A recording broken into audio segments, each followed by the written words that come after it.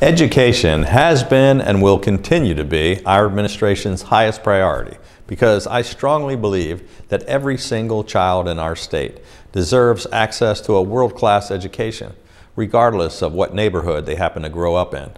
To achieve that, we've provided record funding for Maryland schools 8 years in a row and worked tirelessly to expand the options available for Maryland families. Last year, we were able to secure a record $10 million for Maryland's successful Boost program, which provides scholarships for deserving students to attend non-public schools.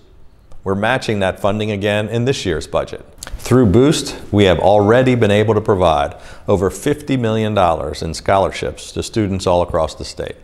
School choice is about giving every family the opportunity to prepare their children for a better future.